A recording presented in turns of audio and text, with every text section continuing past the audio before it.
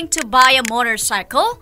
But the problem is, you're afraid because of the stories of accidents that you've heard involving motorcycles. Worry no more dahil narito na ang self-balancing motorcycle. Ito ang kauna-unahang uri ng motorsiklo na gawa ng Honda.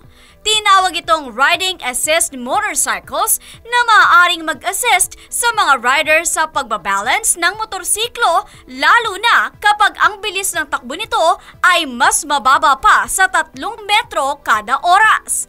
Kinuha ng Honda ang konsepto ng balancing system ng Asimo Robot at Unicub Electric Mobility Scooter at gumawa ng kanilang modelo kung saan lumabas nga ang riding assist technology.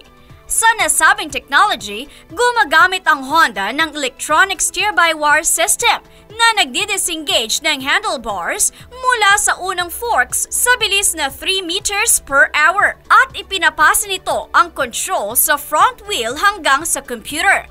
Dahil dito, agad na masisense ng bike ang lean angles at agad na isiswing nito ang gulong sa kabila sa napakabilis na thousands of times per second upang labanan ang tendency na pagbagsak.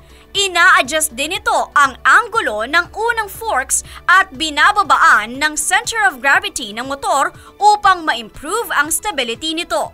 Ang resulta? Isang motorbike na kayang tumayo mag-isa. Isa pa sa kahanga-hanga na kayang gawin ng riding assist motorbike ay kaya nitong sumunod mag-isa sa driver kung ipapark ito.